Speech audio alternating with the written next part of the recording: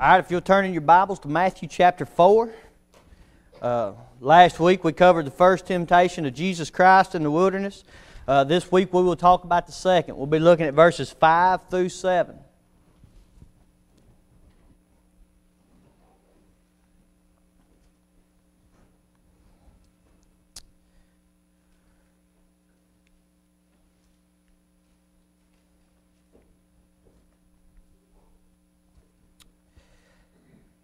It says, Then the devil taketh him up into the holy city, setteth him on a pinnacle of the temple, and saith unto him, If thou be the Son of God, cast thyself down, for it is written, He shall give His angels charge concerning thee, and in their hands they shall bear thee up, lest at any time thou dash thy foot against a stone.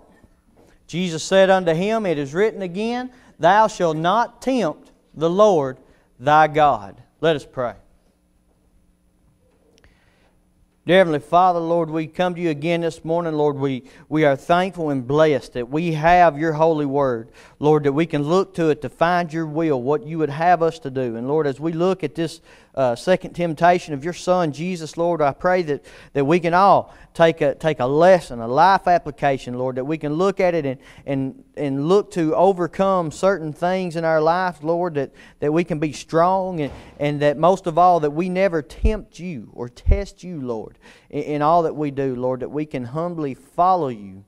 Lord, I pray this morning that no word that comes out of my mouth is my own. Lord, that I pray that I have nothing to say.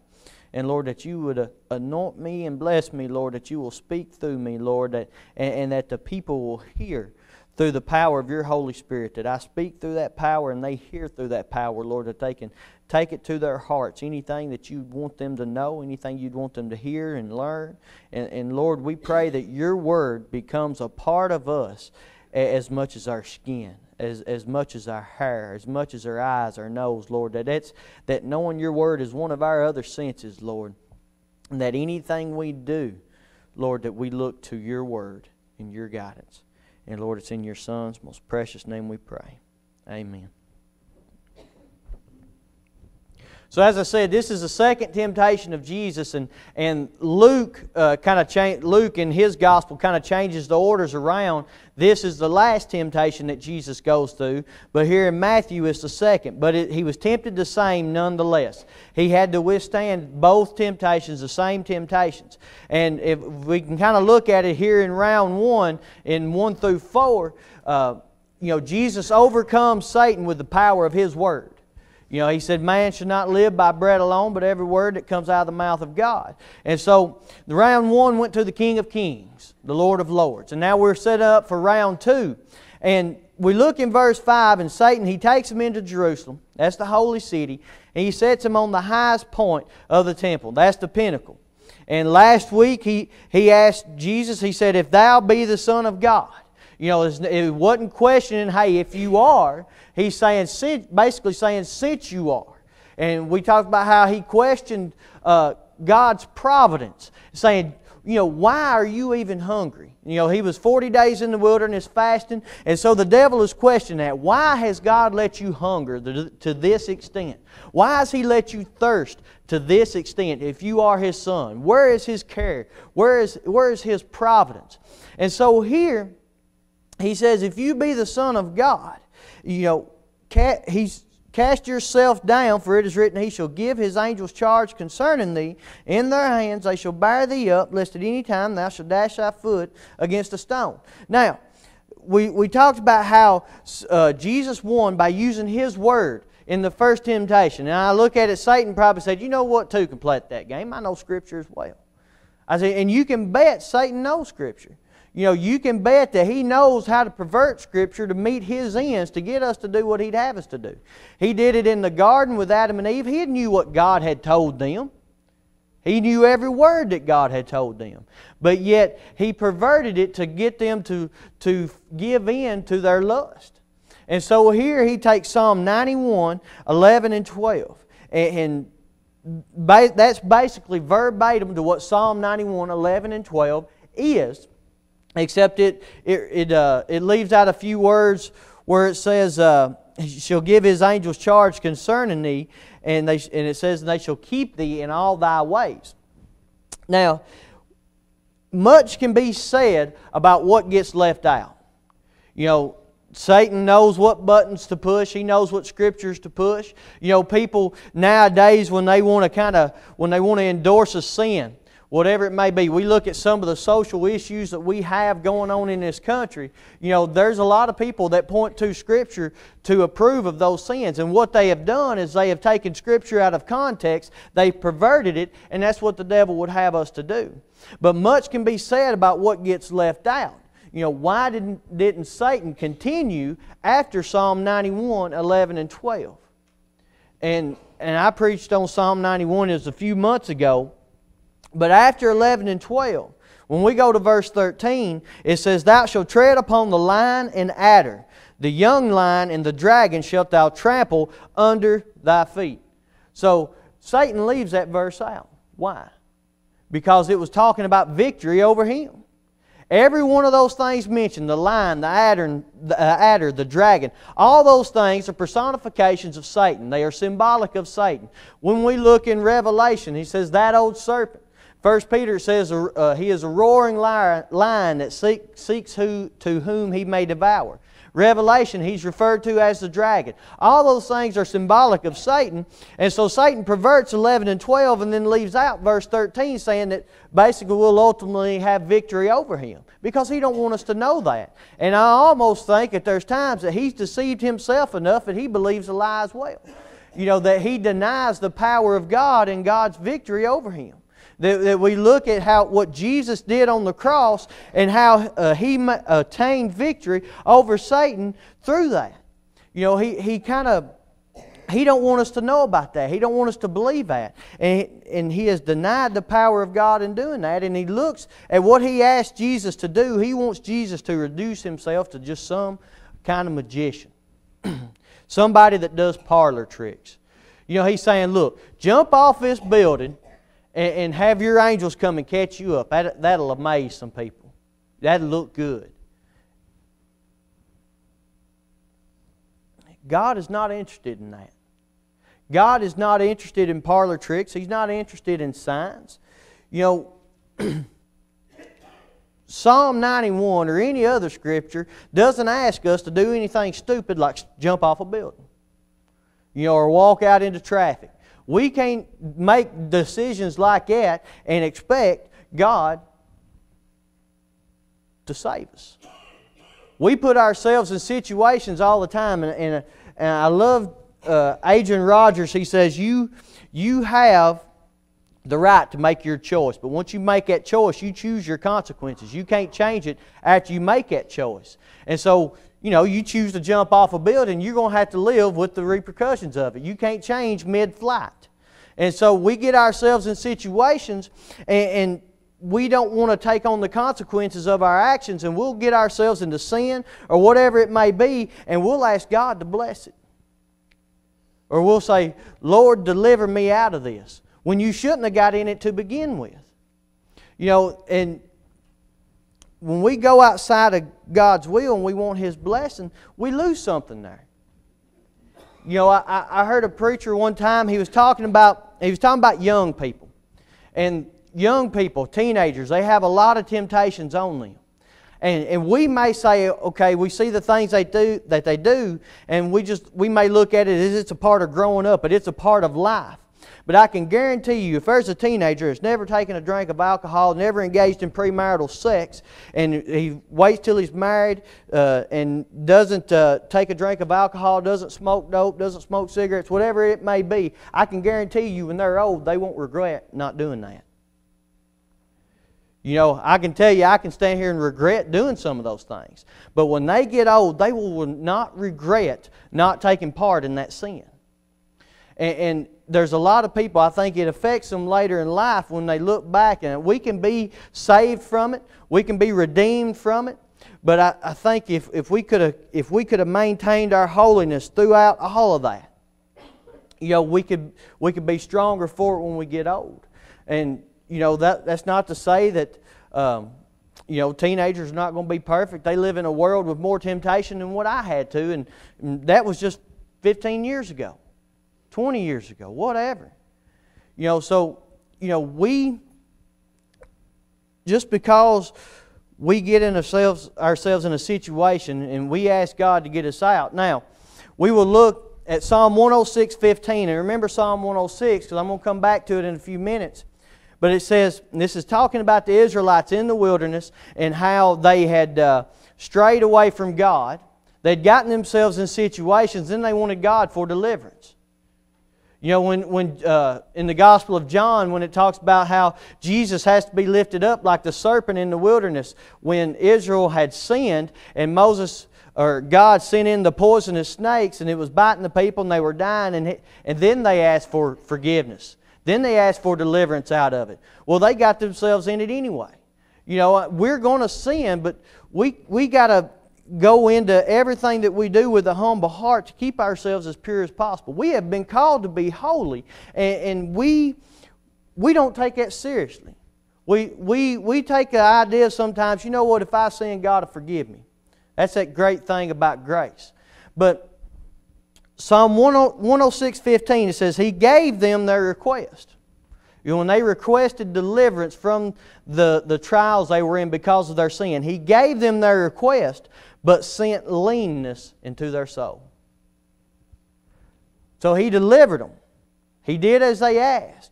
But it says He sent leanness into their soul. He may have satisfied their physical lust. He may have delivered them from whatever it was, whatever affliction He had put on them. But He says He sent leanness into their soul. We'll get into a minute of how this is referencing this scripture, Matthew 4:5-7, especially verse 7, is referencing the place where water come out of the rock. And, what happened there? They were thirsty. And they chided and contended with Moses because they wanted something to drink. But oftentimes, we believe God, if He would give us a sign, our faith would be stronger. That's maybe sometimes, we looked at Psalm 91 there. That's what the devil was trying to get Jesus to do, just do some miraculous sign. When we look at the Exodus in the Old Testament, even Pharaoh's magicians could do some of the things to mimic the plagues.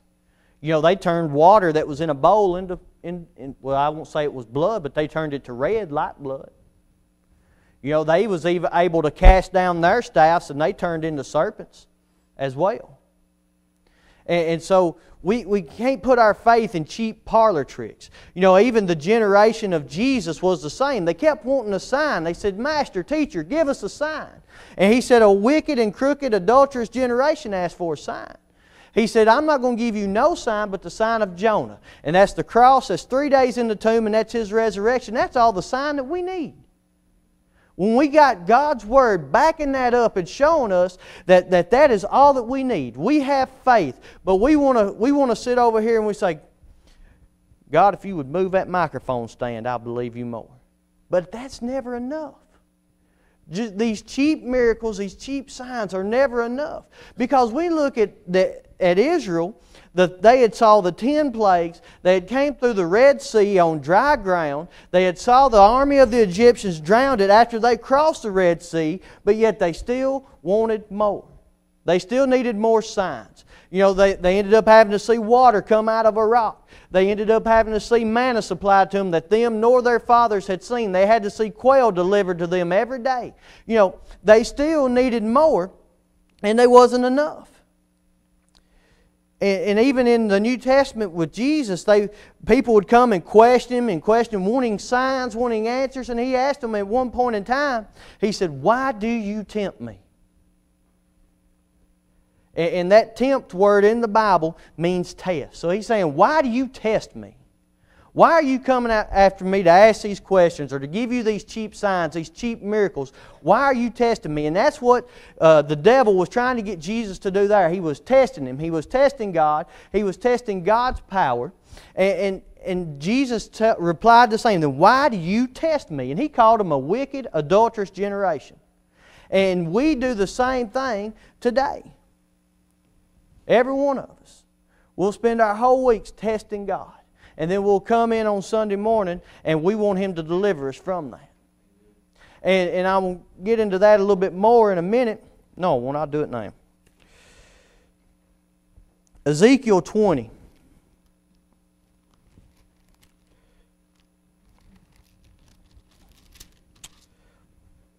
Verses 30 through 32. Wherefore say unto the house of Israel, Thus saith the Lord God, Are you polluted after the manner of your fathers, and commit ye whoredom after their abominations? For when ye offer your gifts, when ye make your sons to pass through the fire, you pollute yourselves with all your idols, even unto this day, and shall I be inquired of you? O house of Israel, as I live, saith the Lord, I will not be inquired of by you. And that which cometh into your mind shall not be at all, that ye say, We will be as the heathen, as the families of the countries, to serve wood and stone. What he was saying there, he was talking about how the people would live in sin, and then they would go to the prophet, they would go to Ezekiel, and they would ask God's will for them. And so God was saying, look, you choose not to follow me through all this time. You serve these idols made of wood and stone that can't talk, they can't see, they have no senses, they can't do anything that I can do, not even close. You're going to follow them all week, and then you're going to come and talk to me. You're going to come and ask me for a blessing. You're going to come and talk to me that you want to know my will. He said, why don't you follow me the rest of the time? You know, and you know, that's what we do. The Israelites, it talks about how they would eat and drink and be merry, and they would go away from God. When Moses, the little time that he spent up on the mountain, they built the golden calves. You know, we can't do actions like that, do things like that, and expect God to respond like we want when He calls us to be a holy people. And you know, we may sit here and we may look around and you say, who's he talking to? When I'm talking to every one of us. And I say us. You know, we may look around and we say, well, I'm more spiritual than them. I know God better than them. My relationship with God is better than them. When I'm talking to every one of us, we can always grow, we can always be better. But, you know, we can't take for granted following God every minute of every day. Because when we're not, we're tempting Him. We're testing Him. You know, so in this Scripture, Jesus responded to Satan with Scripture again. It's Deuteronomy 6:16. He says, It is written again, Thou shalt not tempt the Lord thy God. Now when you go to Deuteronomy 6:16, there's another line added. This is Moses speaking to the children of Israel before they're ready to cross the Jordan. He says, Thou shalt not tempt the Lord thy God, as you did at Massah. And that's where they was thirsty, they needed water, and that's when God used Moses to cause the water to come out of the rock. That happened when they were only 1 month out of Egypt. 30 days. 30 days after seeing the Red Sea part, they was questioning how God was going to provide for them. They were thirsty. And you know, and it's not like they didn't really contend with God straight up. You know, they went to Moses. It says they chided and contended with Moses. Well, it's putting their faith in somebody else instead of looking to God. It talks about in Exodus as when Moses would go to the tabernacle, everybody else, they'd come out of their tents and they'd stand in the door of the tents because they'd piggyback on Moses' relationship with God. Psalm 106:16, I mentioned that I would come back to it, and I'll do it again before we're done. It says, They envied Moses also in the camp, and Aaron the saint of the Lord. So they looked at Aaron and Moses, they almost worshipped them. You know, we look in the New Testament and see how the people in Israel put Moses and Abraham and some of the other prophets up on a pedestal, and just because Jesus, when He said He was the Son of God, He made Himself equal with God and put Himself above those prophets that they honored and respected so much. You know, that was part of the reason that He got put to death. But this this time at Massa and Meribah, that's where the water came out of the rock. That's recorded in Exodus 17 and Numbers 20. And so, when they chided and they contended with Moses, they didn't trust God. And we may look at it and say, well, how are they testing God? And that was the response that Moses gave to him in Deuteronomy. He says, you should not tempt the Lord thy God. They tested God because they did not trust Him to provide for them. And you don't test anybody that you trust. And when you test somebody, you're setting them up to either fail or to pass.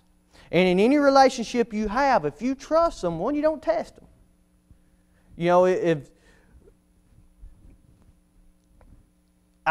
I've seen now we've done this. My wife may leave the clothes out on the table just to test the kids, see how long it'd take them to put them up. Well, that's because she don't trust them to put them up. It's that simple. But now if we trust God, like we say we trust God, that we come here on Sunday mornings and say we put our faith in Jesus Christ, if we trust Him like we say we do, we won't tempt Him. We won't test Him.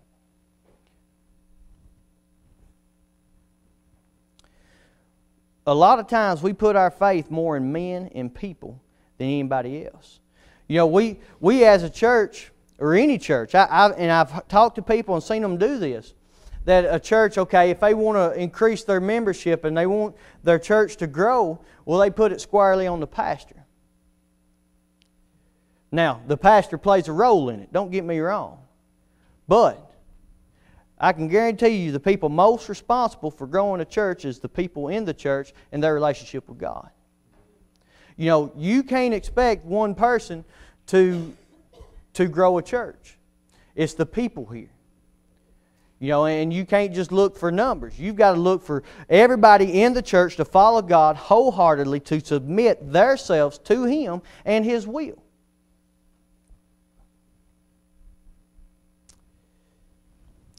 In their thirst, they wanted to return to Egypt. We see the verses. When they was hungry, they said, we had all the bread that we could eat in Egypt. When they was thirsty, they said, we had the great river in Egypt. They're talking about the Nile River, one of the greatest rivers in the world. You've got the Nile River Delta. It's one of the most fertile croplands in the world. But, like I said, this just a month ago, all that water was red. It was blood.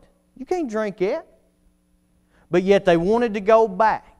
And when we lose our trust in God, we'll put our trust in things we have no business trusting.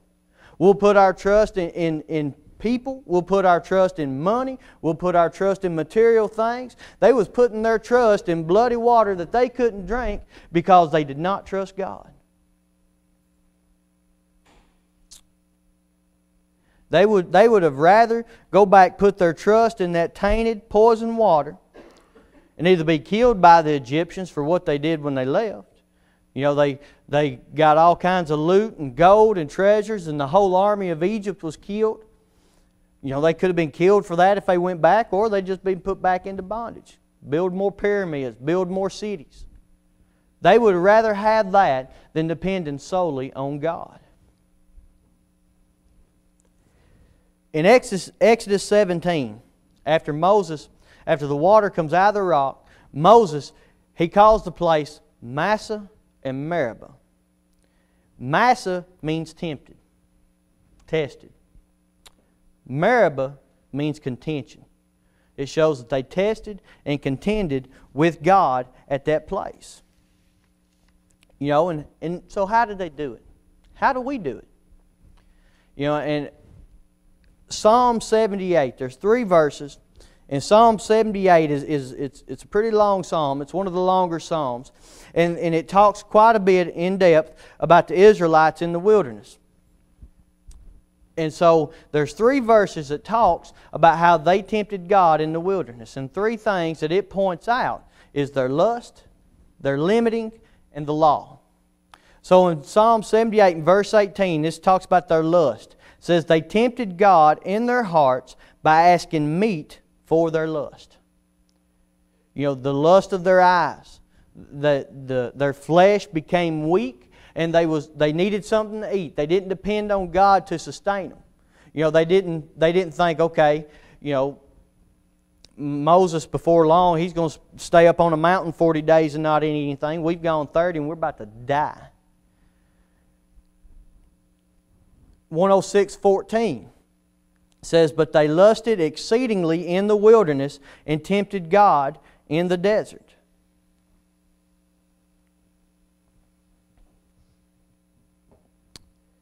As I talked last week that Jesus quoted Deuteronomy when Moses said, "Man shall not live by bread alone."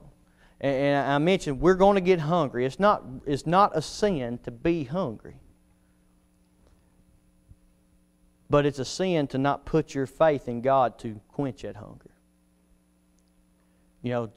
We know that God, and I firmly believe God provides everything we have. When we sit down to dinner at our house and we ask for a blessing on the food, I thank God for everything on that table, because I know He supplied every bit of it. But when we seek to satisfy our flesh, the lust thereof, we tend to fall into sin. We can look at the Garden of Gethsemane, and the disciples were sleepy. They were tired.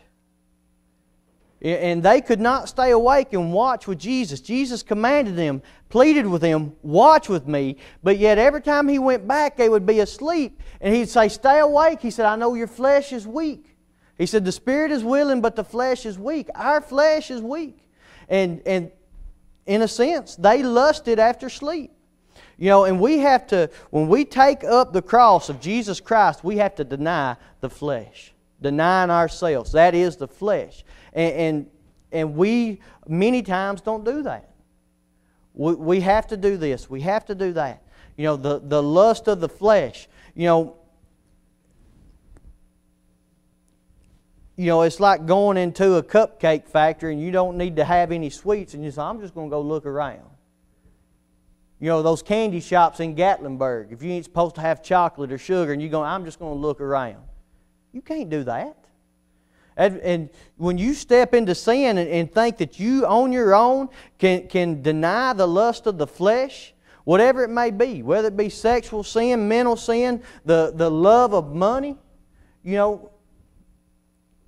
we can't think too highly of ourselves that we can do it on our own. The lust of the flesh, that is who we are. When we pick up the cross of Christ, we have to deny that part of our bodies. Paul said that he kills the flesh, that he dies daily. And that's what he's talking about. That he struggles with that, because Paul himself said, "The things that I don't want to do, I do," because he gave in to the lust of the flesh. And if Paul had at times give in to the lust of the flesh, who are we to think that we can't? That we are strong enough to overcome it by ourselves, because we can't deny the lust of the flesh without the help of God. In Psalm 78:41, it says, "They turned back and tempted God and limited the Holy One of Israel." This is where I said they didn't think God had the power to sustain them. They didn't think God had the power to quench their thirst. We look in John 4, and when He's talking to the woman at the well, He tells her, He says, "Those who drink of the water I give them shall never thirst again." That's that life-giving, fully quenching water of life. Living water, Jesus called it. 2 Timothy 3:5 is talking about, especially in the last days, but it is applicable then, is applicable now. He talks about people, churchgoers, that fall into many sins.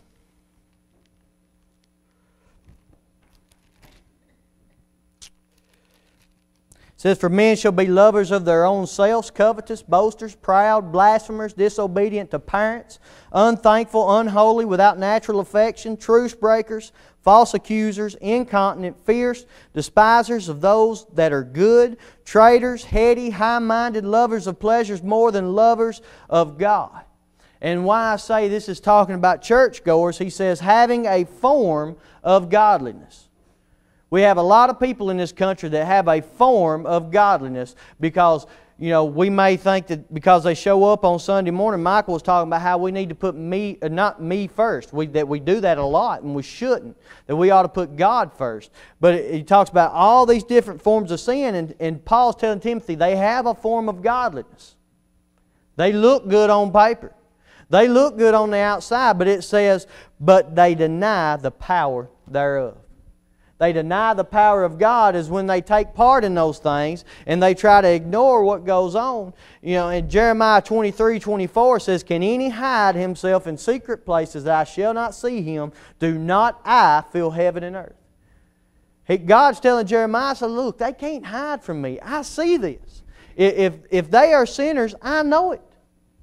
I see it.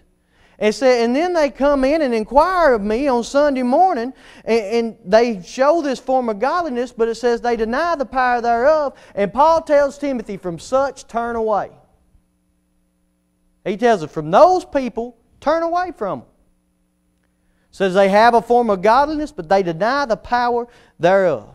They deny the power of God. We have restricted God today to just some distant God that doesn't care, that once He started the earth in motion, a lot of people use the analogy of a watchmaker, that He wound up the watch and He's all hands off now.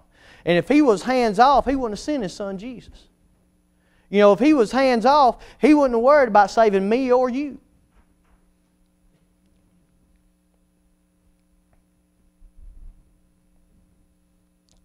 We deny the power of God by neglecting what it says in Genesis.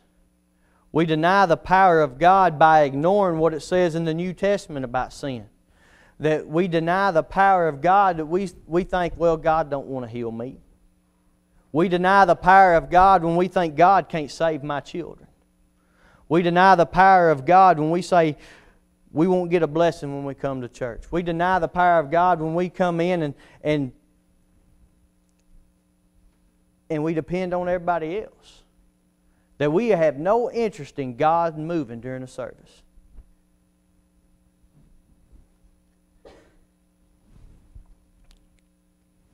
I see it a lot of times if it starts getting past 12 o'clock.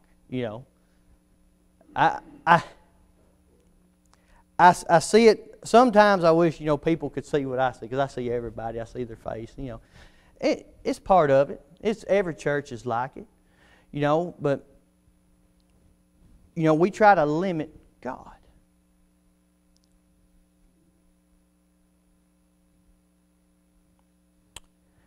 In Psalm 78:56 it says, yet they tempted and provoked the Most High God and kept not His testimonies.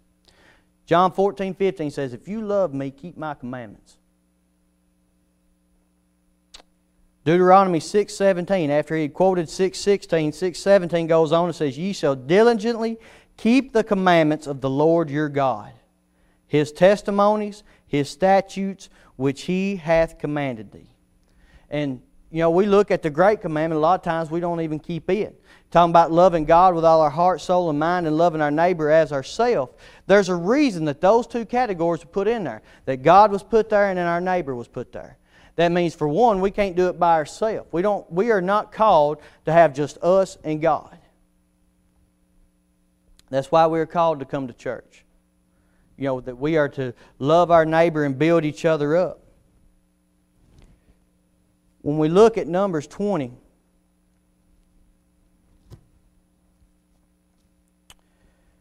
just real quick, as Moses went to God and said, hey, what do I do? These people are calling for something to drink. I can't supply it to them.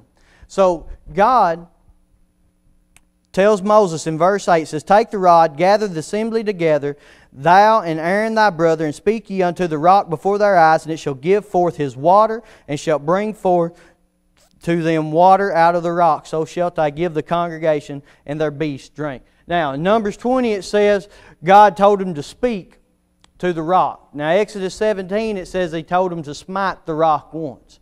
Well, what He does when He talks to these people, He says, hear now, you rebels. Must we fetch you water out of this rock? Moses lifted up his hand with his rod. He smote the rock twice, and the water came out abundantly, and the congregation drank. These people, with their contending with Moses, contending with God, they had caused Moses to stumble. Because in his response to them, for one, he come out, he called them names, he called them ye rebels. Then he kind of put the focus on, you must I get water out of this rock instead of God supplying water out of this rock. And then in his anger, he hit the rock twice. And through that event, him and Aaron was caused not to go into the promised land. God had already told the Israelites that they wasn't going to go from Numbers 14 when they were scared to go into the promised land because of the people that was there. But it says, the Lord spake unto Moses and Aaron, because you believe me not to sanctify me in the eyes of the children of Israel. Therefore you shall not bring this congregation into the land which I have given them. You know, when we tempt God, we affect other people. You know, and we deny that at times. We are responsible for the people that are around us and their vision of us, the way they see us. We have to have them to see us as a child of God, and too many times they see us as something else. You know, we are called to be sold out for Jesus Christ, that when people think of us, that's what they think of, that He follows God. And so a lot of times we get a little proud. You know, we think we can do it on our own, that we can withstand temptation, that we can, we look around, we compare ourselves to other people saying we're more godly than them. And in all that way, we are tempting God. When we fall into sin, we are tempting God. When we try to think for a sign, we are tempting God. You know, this is for all of, there's nobody in any church that doesn't sin. And if you think otherwise, you're tempting God. You know, and adultery is the same as the love of money. The Bible says the love of money is the root of all evil. You know, we can't separate sin. Sin is sin, and if we fall into it, no matter what it is, we are tempting God. And so our trust should go to God at all times. And that's what Jesus was telling Satan. He said, I'm not going to tempt the Lord my God. I'm going to have Him sustain me. I've been here 40 days in this wilderness. I'm not living by bread alone. I'm not going to do any parlor tricks. I'm depending on God to sustain me this morning. I'm depending on God to heal me. I'm depending on God to feed me. I'm depending on God to quench my thirst. And this morning, if you need to look to God for those things, we'll have an invitation as Cheryl and Cleet come up. And, you know, this is the time to do it. You don't wait.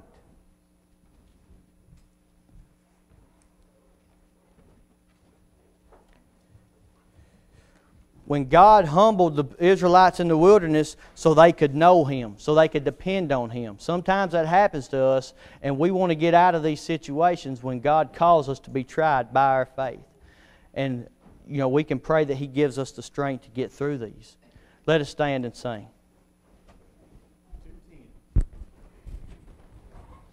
Jesus paid it all. 2:10.